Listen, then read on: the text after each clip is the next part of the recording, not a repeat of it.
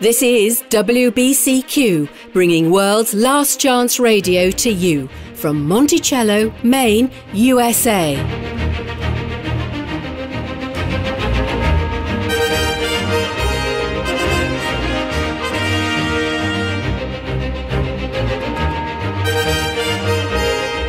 Violent crime, political unrest, financial instability. Everything points to an impending crisis, a crisis like no other. Tune in to World's Last Chance Radio to learn how you can spiritually prepare for what lies ahead. WLC Radio, preparing a people for the Saviour's imminent return.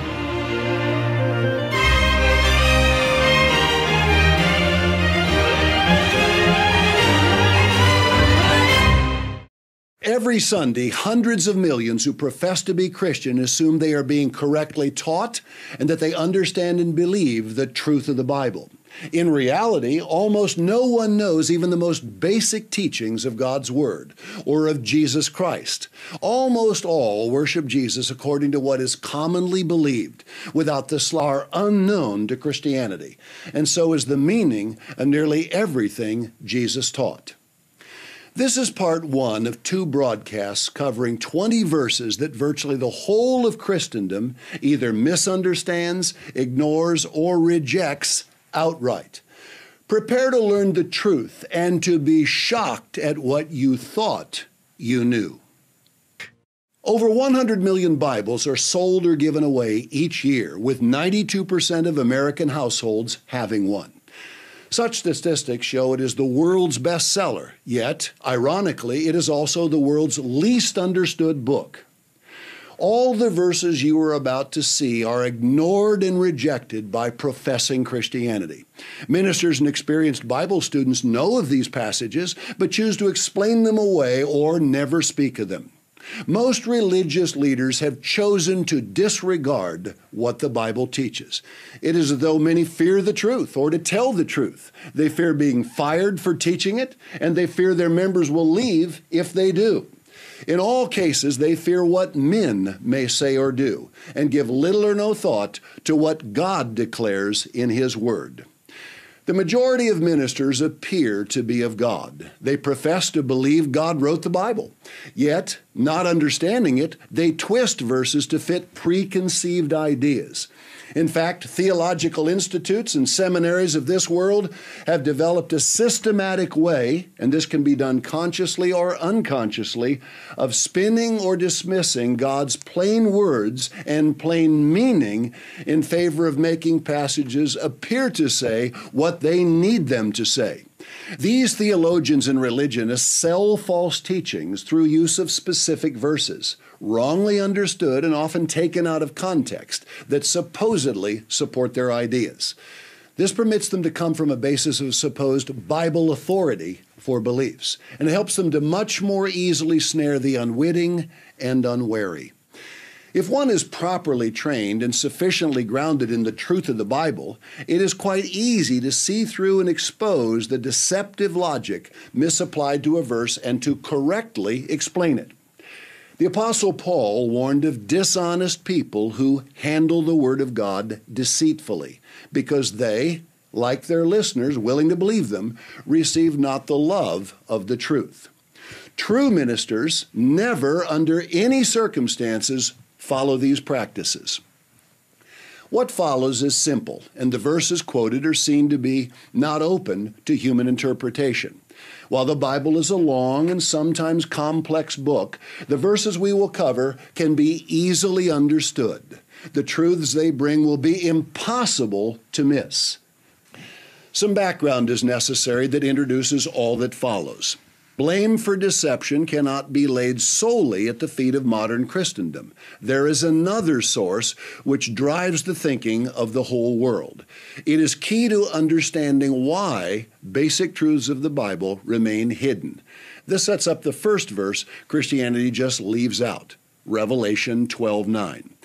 This passage requires a little longer explanation. Now let's read it. The great dragon was cast out, that old serpent called the devil and Satan, which deceives the whole world. This verse is completely ignored by professing Christianity. Have you ever heard it from the pulpit of your church? As the one who deceives all nations, including ministers, Satan is ultimately responsible.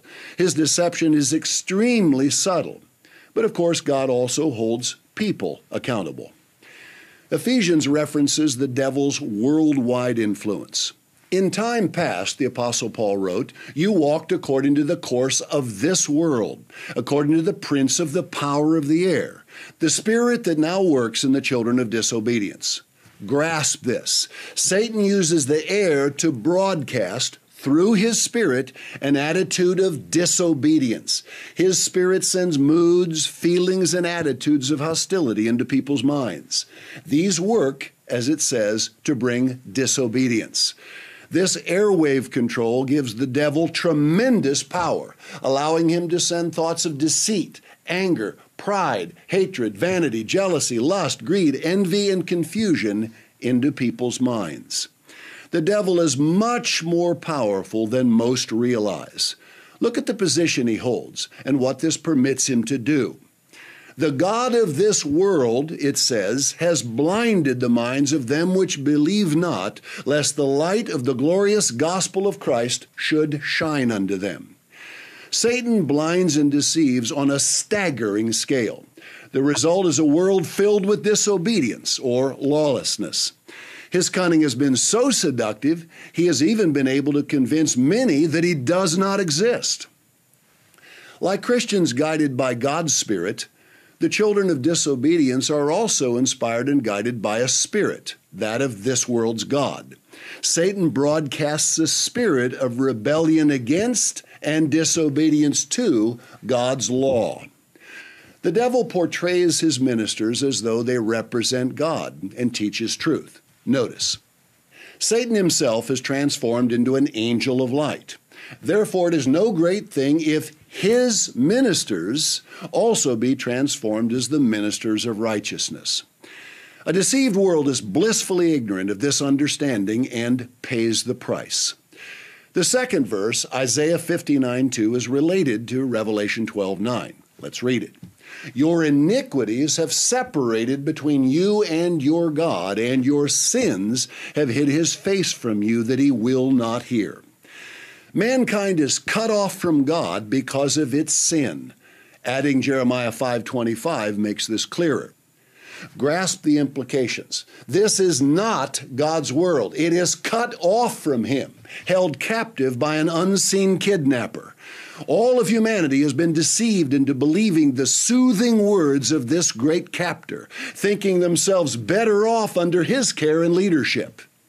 6,000 years ago, the devil first captured Adam and Eve, and as a result, all inhabitants of earth ever after. However, the world has remained a willing captive ever since and remains cut off from God. The third verse Christianity disregards is the definition of sin. 1 John 3:4. Whosoever commits sin transgresses also the law. Get this, for sin is the transgression of the law. This is one of the greatest points in the Bible, the difference between what God approves and what he does not. There have been endless ideas about the definition of sin, what it is and is not, yet the Bible defines it with surprising simplicity. When someone transgresses or breaks the law, he has sinned. When one breaks man's laws, he earns a penalty, such as a fine, jail time, or worse for capital offenses. Likewise, when we violate the laws of God, we earn a penalty. The wages of sin is death, the Bible says. Wages are something you earn as a payment for what you have done. If you sin, break God's law, you will die eternally. Suddenly, knowing what constitutes God's law is of extreme importance. The subject of what is God's law has been twisted and mangled. Greater churchianity, as I call it, has blurred this concept beyond recognition. However, this need not be complicated. This leads us to the next few verses that Christianity just blows off. The fourth verse never talked about in Christendom is Matthew 5:17, where Jesus said, "Think not that I am come to destroy the law or the prophets. I am not come to destroy, but to fulfill." The word fulfill means to verify, fully preach, perfect, fill to the full. In other words, Jesus came to verify and perfect the Ten Commandments, to expand their meaning. Matthew 5 is then filled with examples of how the Ten Commandments have been made even more binding today. For instance, Jesus said, "It was said by them of old time, 'You shall not kill.' But I say that whosoever is angry with his brother without a cause shall be in danger of the judgment." Instead of abolishing the commandments, Jesus magnified them. Read Isaiah 42 and verse 21. Ministers of this world twist these and other scriptures to sidestep and reject Jesus' plain meaning about the importance of keeping God's law. They dismiss clear verses such as Paul's statement, "Do we then make void the law through faith?" as most today claim. Paul adds, "God forbid, yes, we establish the law." This leads to the fifth overlooked verse, and it is crucial. 1 John 5:3. "For this is the love of God, that we keep his commandments, and his commandments are not grievous or burdensome." Many who claim to have love believe God's commandments are grievous. God declares otherwise. Paul called God's law holy, just, good, and spiritual. The Psalms say it is perfect, sure, right, and pure. Blessings flow from keeping God's commands. Ancient Israel was instructed to keep them because with the whole Bible, they form his instruction manual on how to live. God's Word reveals the only way to achieve a truly successful, happy, and abundant life. The sixth verse takes this connection further. Romans 13:10. "Love works no ill to his neighbor, therefore love is the fulfilling of the law." Get this, the Bible defines love as obedience to God's law. It is that simple. There's no ambiguity or confusion, yet most are ignorant of the true definition of love. Ministers everywhere speak endlessly about God's love while completely missing all of these vital scriptures that define it. Jesus also said, "If you love me, keep my commandments." Nowhere does Jesus say, "He who professes to love me, yet breaks my commandments, still loves me." If you are among the 2 billion who profess to be Christian, and someone asks you whether you love Jesus Christ, you would surely answer yes. But how would you prove it? What evidence could you provide? To most, love is little more than a vague idea that cannot be defined. Everything from a feeling in the heart to just doing good. A wide range of ideas exist because few consult the only source that provides an absolute definition. The first 4 commandments, not serving false gods, not making or worshiping images or idols of God, not taking God's name in vain, and observing the Sabbath, reveal how to love God. The remaining 6, honor father and mother, do not kill, commit adultery, steal, bear false witness, or covet, reveal how to love other human beings. When one obeys God's law, he automatically practices love toward God and others. Love is easily demonstrated because action is required. When one obeys any of the last 6 commandments, he, knowingly or not, is outwardly indicating love toward his fellow man. Consider adultery. Though vast numbers break the 7th commandment, most would agree adultery is not showing love toward one's spouse. Now think of the devastation that results. Broken trust, marriages, homes, relationships with children, and more. By faithfulness, spouses show love toward each other. Similarly, obeying commands 1 to 4 showed love toward God. Sadly, most don't even know these laws and thus do not truly love God, despite what they may proclaim. The 7th passage that most outright reject is in Mark 7. As you read, ask if you have ever heard it quoted by a minister. Jesus said this to the Pharisees, Isaiah prophesied of you hypocrites. As it is written, this people honor me with their lips, but their heart is far from me. In vain do they worship me, teaching for doctrines the commandments of men. He added, laying aside the commandment of God, you hold the tradition of men as the washing of pots and cups, and many other such like things you do. Full well you reject the commandment of God that you may keep your own tradition. This is a strong indictment of the religious elite of that time. Jesus stated that the Pharisees professed to worship God, but inside they were far from him. The context was they sought opportunity to accuse him and his disciples of breaking their tradition, the commandments of men, merely because they didn't wash their hands when they ate. The disciples were not breaking any laws of God. Jesus labeled the Pharisees' worship vain, meaning to no purpose or fruitless. While God does authorize use of traditions, 2 Thessalonians 2:15, they never supplant or contradict his laws. The Pharisees, like so many today, claim to know God. The Apostle John wrote, he that says, I know him, and keeps not his commandments is a liar, and the truth is not in him. Today's religious elite reject God's instructions and instead teach and hold to popular traditions. Christmas, Easter, Halloween, Sunday keeping, the false Trinitarian God, the false gospel about Jesus instead of the kingdom of God, the fictions that God's law was nailed to the cross, tithing is done away, the saved go to heaven, and a host of other traditions. In fact, virtually all the teachings of Orthodox Christianity are man-made. Like the Pharisees, the world's ministers preach false doctrines and lead people away from God. If Jesus were here today, he would indict these ministers in the same manner. Ask yourself whether you are worshiping Jesus Christ in vain. Do not assume his warning only applies to others. Assume it could mean you. Investigate why you believe as you do, why you observe popular traditions. The eighth passage, rarely even mentioned by ministers, is in James 2. First, understand that some assert keeping the Ten Commandments is legalistic, merely because salvation is by grace. How do grace and obedience to God connect to salvation? And does obeying the law, your works, mean you're trying to earn salvation? Now, James.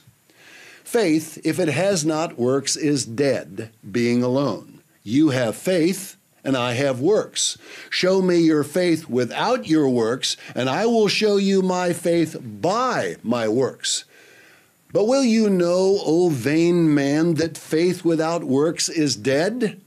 Regarding Abraham, see you how faith wrought with his works, and by works was faith made perfect. Most assume that grace and works are mutually exclusive. The Bible says no such thing. In fact, God's Word demonstrates both are required. Think of salvation in this way. A wealthy father approaches his son heading off to college with this offer. Son, upon graduation, I will give you $1 million if you maintain a B average, never get drunk, and never cut classes. Ask, if the young man meets these conditions, will he receive the $1 million? Yes. Has his conduct earned him the money? No, of course not. He merely did what all young men should do at college. Yet he would not receive the $1 million if he did not meet the preconditions, the qualifiers. Salvation is the same. Of course, God offers far more than $1 million, but only those who obey him, who qualify, may receive his offer. Why cannot millions of Christians understand such basic logic? There is nothing one can do to earn salvation. It is completely a gift from God. No amount of commandment keeping can atone for violating God's law. Only Jesus' blood can do this. However, reward in the next life after receiving salvation is determined by your works. The commandments describe personal responsibility, what you must do. Yet, when fully understood, obedience is not you doing it, but rather Christ in you, who will keep the same commandments he did when in the flesh 2,000 years ago. Don't accept the reasoning of men. Examine the pages of your Bible. All of James 2 discusses how faith and works go hand in hand toward achieving salvation and eternal reward. Christians demonstrate faith in God by doing good works and keeping his law. Yet it requires Christ's faith working in them to succeed. The 9th verse is Matthew 4:4. Man shall not live by bread alone, but by every word that proceeds out of the mouth of God. Most Christians do not study their Bibles, never mind diligently. They do not use God's Word as his instruction manual. They do not live the Bible. They do not study to show themselves approved unto God or rightly divide the Word of truth. If they did, especially this world's ministers, broadcasts like this would be unnecessary. Everyone would already understand all these verses. 50 years ago, a newspaper article exposed Christians' ignorance of the Bible. Since then, this has worsened. This article begins, "Some months ago, a Protestant pastor administered a Bible quiz to the members of his congregation. The questions were very simple. Anyone with a general knowledge of the Bible should have been able to answer all of them easily. The results staggered the pastor. Only 5% of his flock, it continues, made a commendable grade on the test. 15% failed to give a single correct answer. 60% were unable to name the 4 Gospels. 75% could not identify Calvary, Golgotha, as the place where Jesus was crucified. The vast majority of Americans today are Bible illiterates. They simply have never read the book which they profess to regard as the Word of God." So sadly true. The reporter concluded, a great many people have turned away from the Bible because when they do try to read it, they find they cannot understand it. To the modern reader, it has a remote and antiquarian flavor. It is likely to leave him with the impression the Bible is an ancient history book that has no real relevance to his life here and now. End of quote. Society almost considers biblical knowledge irrelevant. J.B. Phillips of the Phillips Bible Translation wrote this: "It is one of the curious phenomena of modern times that it is considered perfectly respectable to be abysmally ignorant of the Christian faith. Men and women who would be deeply ashamed of having their ignorance exposed in matters of poetry, music, or painting, for example, are not in the least perturbed to be found ignorant of the New Testament. I would add they are even more ignorant of the Old Testament." The Bible of a true Christian is not gathering dust on a shelf. He is daily studying it, every word from God's mouth. The 10th passage that is ignored by virtually every professing Christian relates to this entire broadcast. In Matthew 24:4 and 5, Jesus warned, "Take heed that no man deceive you. For many shall come in my name, saying, I am Christ, I'm the Messiah, and shall deceive many." The first many here are the vast majority of thought-to-be Christian ministers who proclaim Jesus is the Christ, the Messiah, but who do not believe or teach what he taught. Neither do they come with his authority. 6 verses later, Jesus added, "Many false prophets shall rise and shall deceive many." Not only would false prophets deceive the great majority, they would also infiltrate the true church, Christ warned, causing many true Christians to fall away. During the last days, false prophets were foretold to increase in number and in their power to deceive.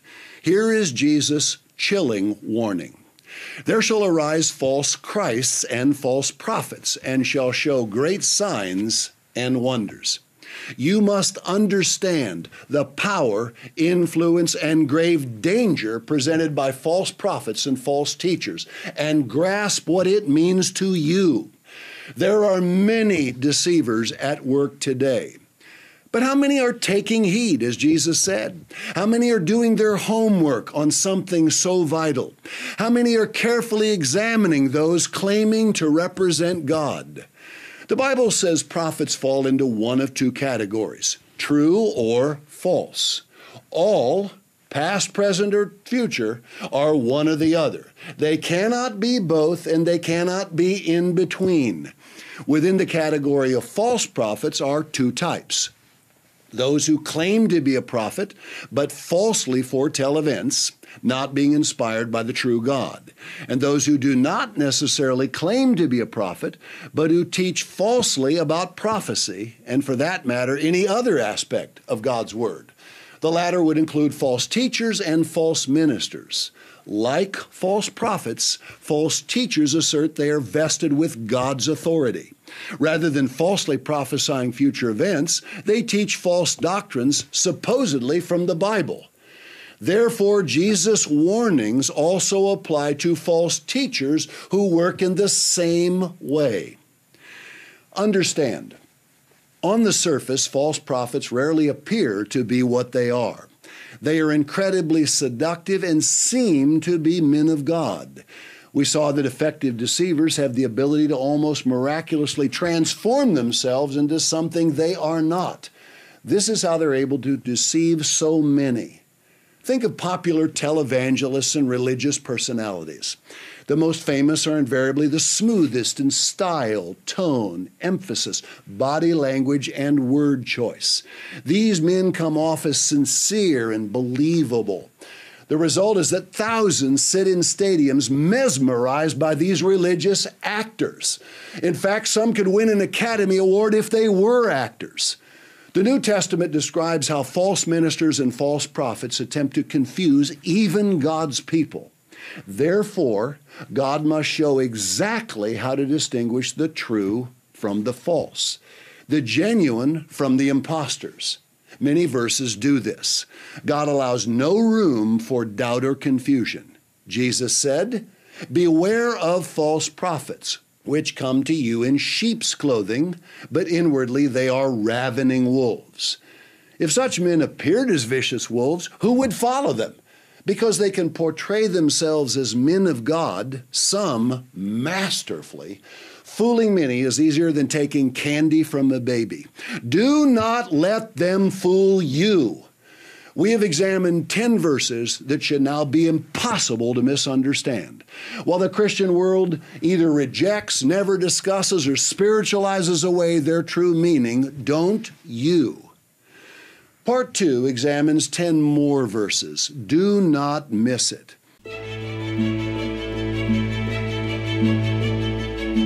World's Last Chance has produced more than 1,500 documentaries in over 30 languages. Visit our website at worldslastchance.com or look for WLC videos on YouTube. New documentaries on a variety of important topics are being released all the time. Get started watching and learn the truth while you still have the chance at worldslastchance.com.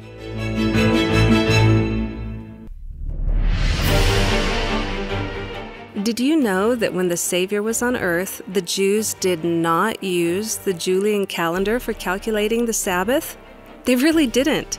At that time, the Julian calendar had an 8-day week. The Jews still used the lunisolar calendar of creation for calculating their days of worship. The facts of history prove that the calendar used today comes from paganism. This is important because most people calculate their days of worship by the papal Gregorian calendar, which itself comes directly from the pagan Julian calendar. If you would like to learn more about this fascinating but little-known fact of history, read all about it on our website, worldslastchance.com. Read the article, The Modern 7-Day Week, Exploring the History of a Lie. You'll be shocked at what you learn. Read The Modern 7-Day Week, Exploring the History of a Lie on worldslastchance.com. You deserve to know the truth.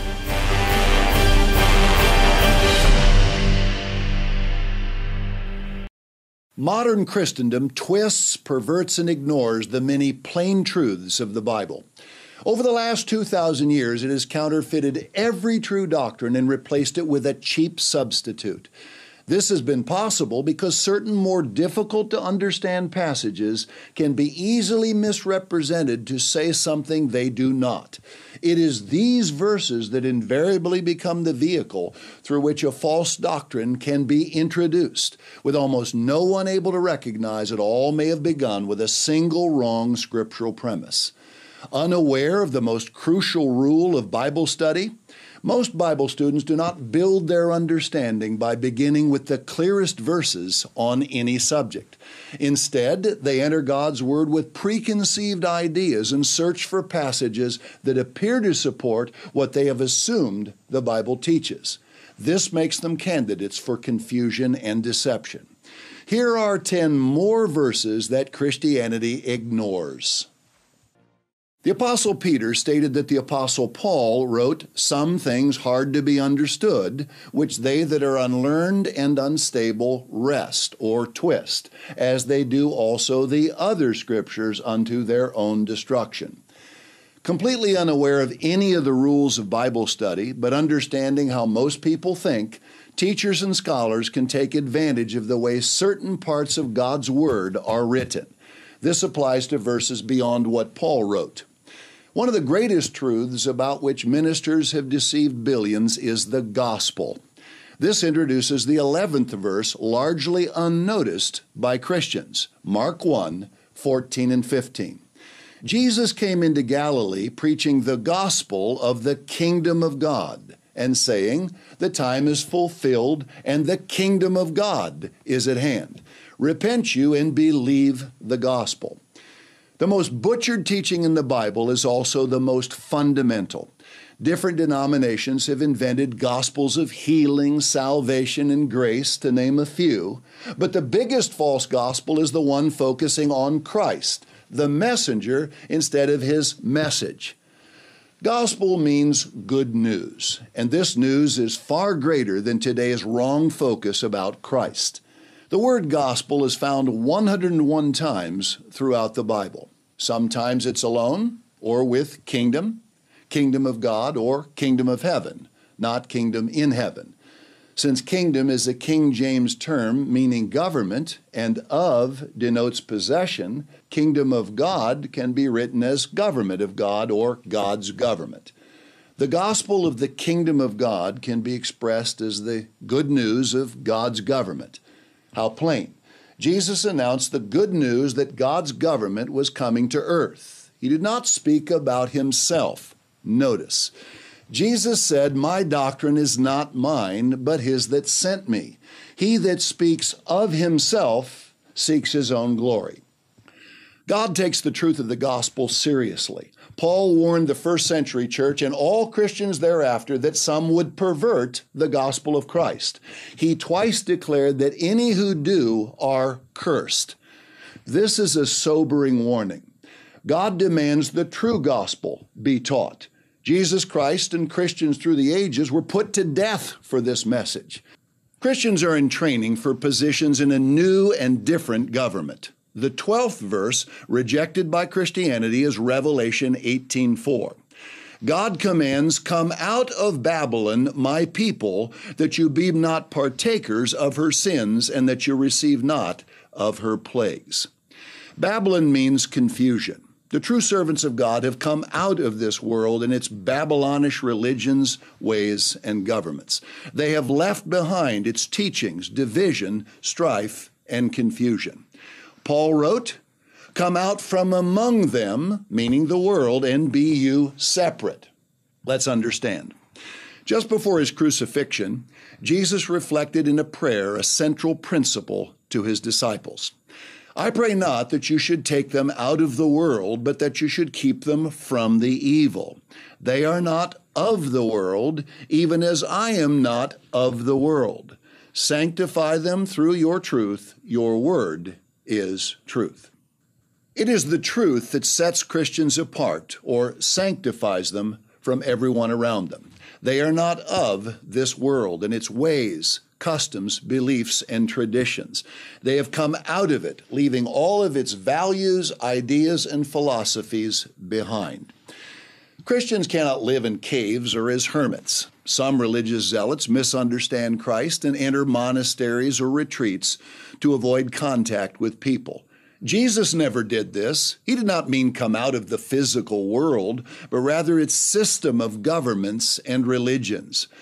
Christians practice and believe the truth, the whole truth, and nothing but the truth of God's Word, not popular ideas, any of them.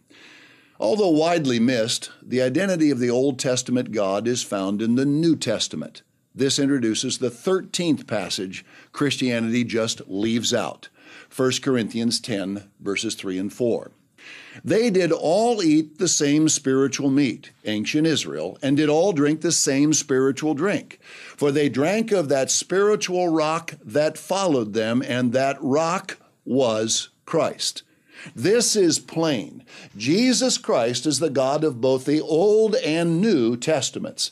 In both Testaments, Jesus is described as the God who never changes. Read Malachi 3 and verse 6 and Hebrews 13:8. New Testament teachings reflect the Old. In part 1, we saw the law of God, the Ten Commandments, is still binding on Christians today. What happens when we die, what sin is, the true gospel, and so many more doctrines are in complete agreement when compared to the Old Testament.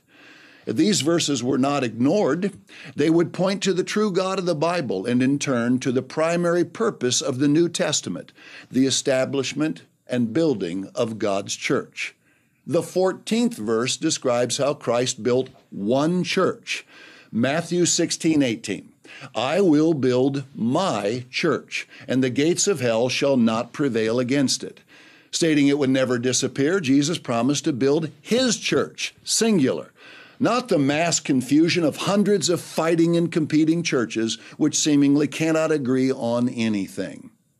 Your job is to seek out and find one church, Jesus' church.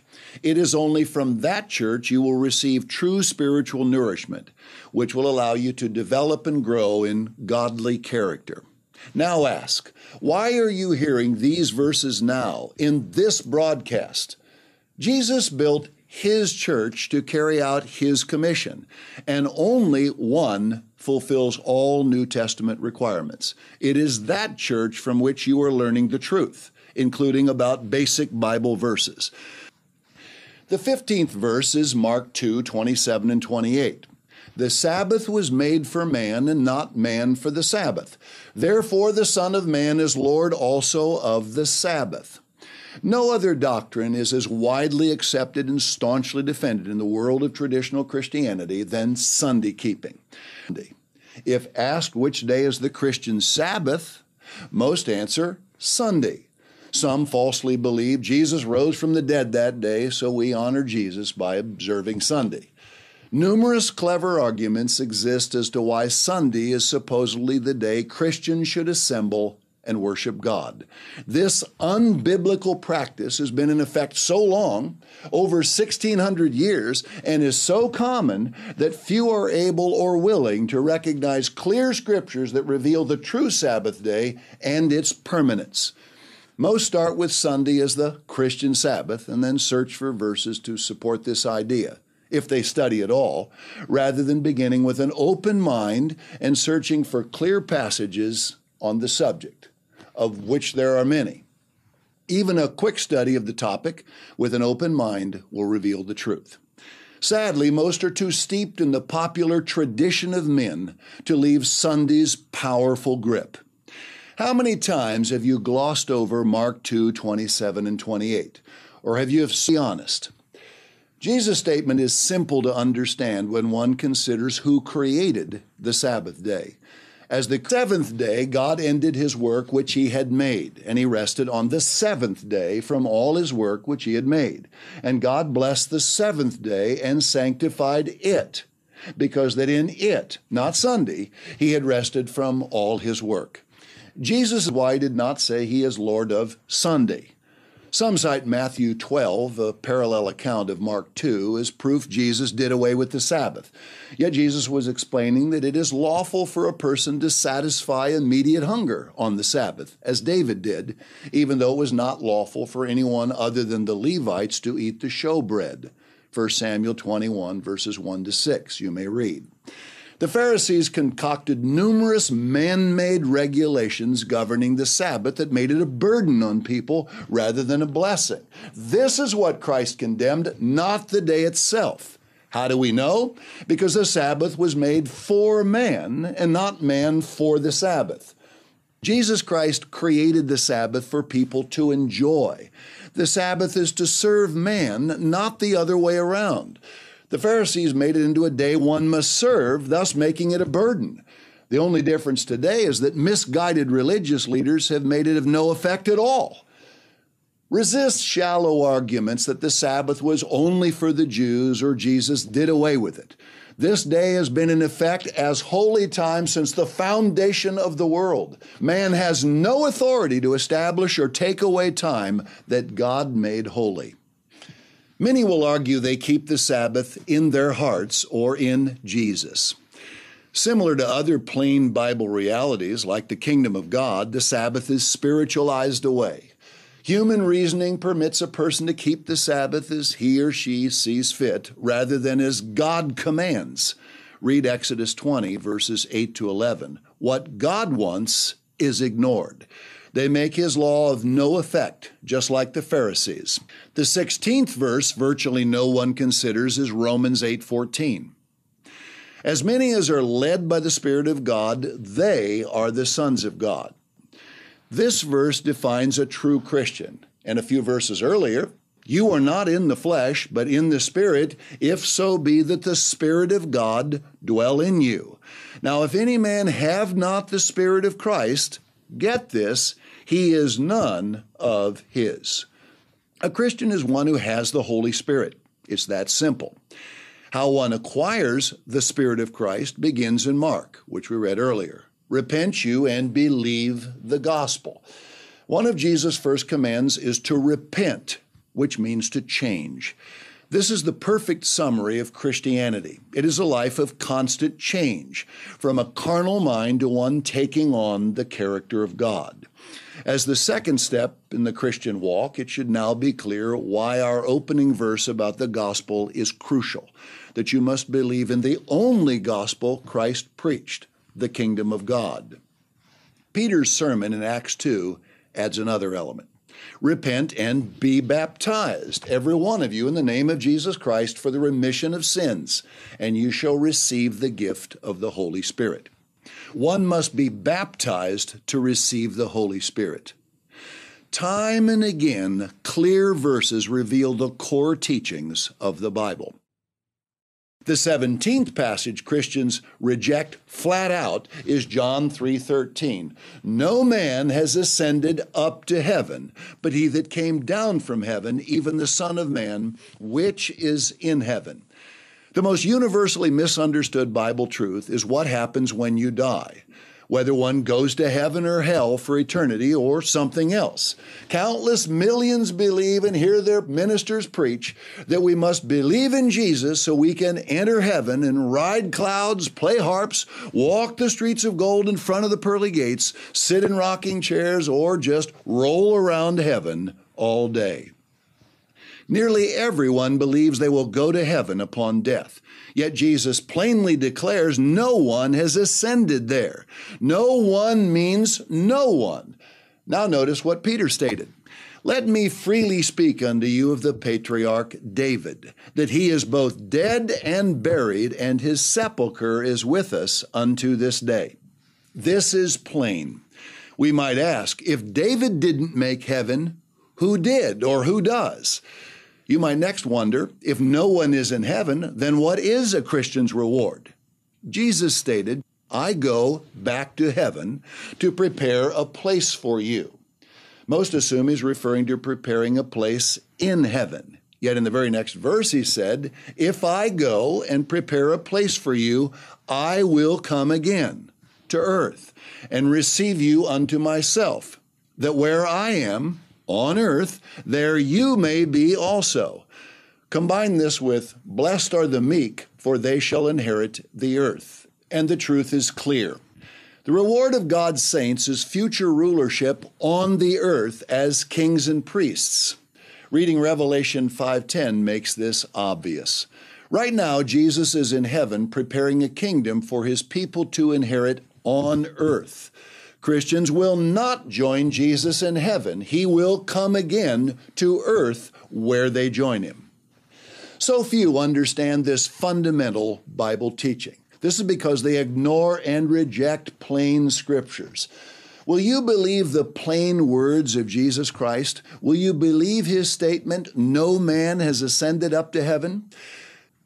The 18th verse Christianity dismisses is John 3:3. Its explanation is longer. Jesus told Nicodemus, "Verily, verily, I say unto you, except a man be born again, he cannot see the kingdom of God. For one to see God's kingdom, he must be born again. There's no other way." This confused Nicodemus. He could not understand how a human being could experience a second birth. Nicodemus said, "How can a man be born when he is old? Can he enter the second time into his mother's womb and be born?" This is certainly a fair question, one that would naturally come to mind when learning one must be born a second time. It is widely taught and believed that to be a true Christian, one must be born again by religious experience.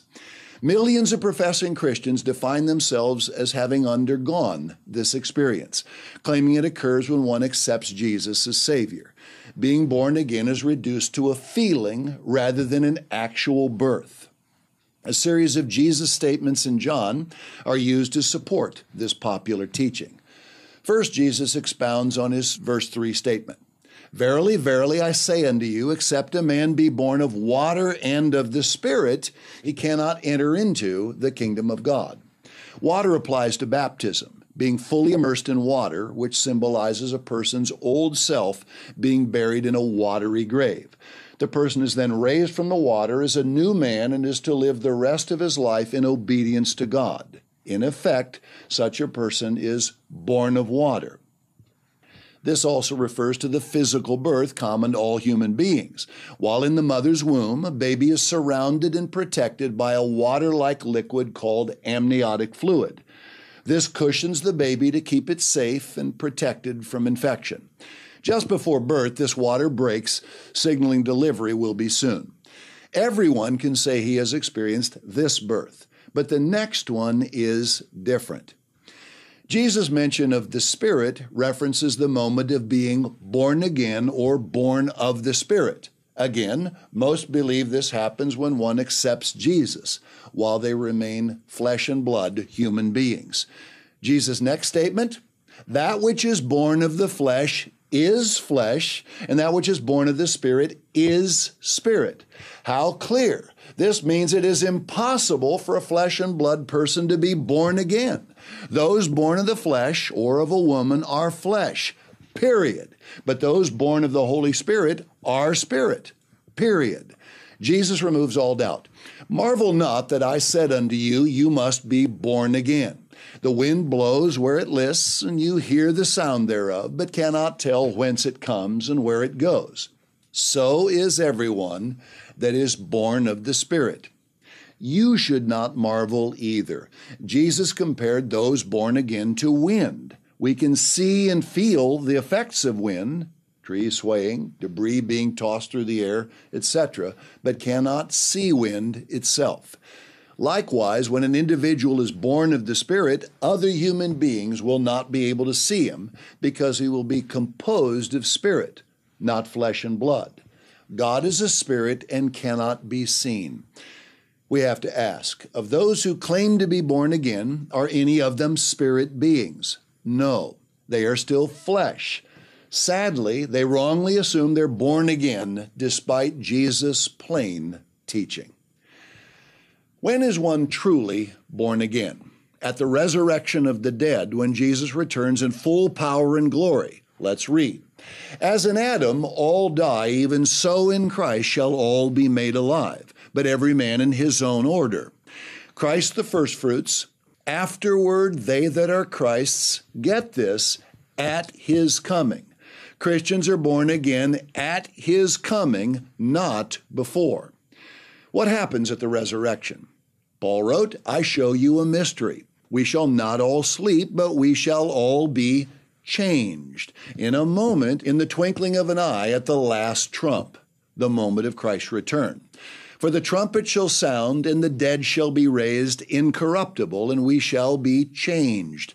For this corruptible must put on incorruption, and this mortal body from human birth must put on immortality, a divine body at spirit birth. One verse prior, Paul had stated, flesh and blood cannot inherit the kingdom of God. Those who believe they are born again and in the kingdom of God now, while in the flesh, err. Human beings cannot inherit God's kingdom before they have been changed, born again into spirit beings. Will you believe your Bible or cling to traditions of men? The 19th verse ignored by Christianity is Revelation 1:1. The revelation of Jesus Christ, which God gave unto him to show unto his servants things which must shortly come to pass. Understand, the events recorded in the book of Revelation are for God's servants to understand. Who are God's servants? They are those who obey him. This will become more clear. Mark 4 and Matthew 13 add understanding to how Jesus teaches. In both places, he explained that he spoke in parables so his servants would understand him, but others would not. Let's carefully read. When he was alone with only the disciples, they that were about him with the 12 asked of him the parable, and he said unto them, not to others or the world as a whole, unto you it is given to know the mystery of the kingdom of God, but unto them that are without, all these things are done in parables, that seeing they may see and not perceive, and hearing they may hear and not understand. Note exactly what Jesus said. Only his servants could grasp his real meaning. Others might think they do, but cannot. Jesus Christ never leaves his followers in the dark about matters he wants them to understand, but he does record them in ways that keep them hidden from the view of all others. This will help you see why so few understand a book that has been read by so many. Those who have God's Spirit will understand the book of Revelation and all truth. Read Acts 5:32 and John 16:13. Accepting these two verses is vital to every viewer and reader of Revelation. All who do not obey God, however sincere in pursuing the truth of Bible prophecy or anything else, are wasting their time. The 20th verse that Christendom never speaks of is Luke 21:36, and it is powerful. Watch you therefore and pray always that you may be accounted worthy to escape all these things that shall come to pass and to stand before the Son of Man. What are true Christians told to escape? Jesus foretold that immediately preceding his return, great prophecies would slam into a completely unsuspecting, unprepared world. He had just said, as a snare shall it come on all them that dwell on the face of the whole earth. This coming world punishment is called the Great Tribulation, including the year-long Day of the Lord. Many verses speak of these earth-shattering events, and in much greater detail than most could dream. Yet almost none concern themselves with conditions and events that Jesus plainly states will affect everyone and how one can escape. The Bible's meaning and purpose is always greater than what men concoct. Now ask, why have you not been taught these 20 verses? How can such amazing understanding, so obvious in the Bible, remain hidden and for so long? Believe me, there is much more that has been hidden that we could cover. Your eyes have been opened to truths closed to others. Will you believe these verses or common misconceptions and errors taught about them throughout supposed Christianity? Will you return to deception or act on what you have learned? The right choice means learning many more marvelous truths from God's instruction manual for mankind. Get started on the journey. Time is short. There's a popular teaching in Christianity that the divine law was nailed to the cross with Yahushua. This is interpreted to mean that the divine law no longer needs to be kept. And truthfully, something was nailed to the cross, but it wasn't the Ten Commandments.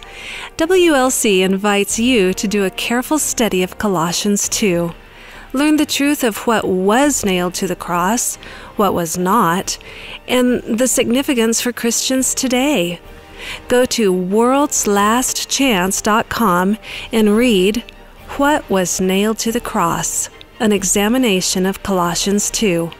Again, that's What Was Nailed to the Cross on worldslastchance.com, because what you don't know can hurt you.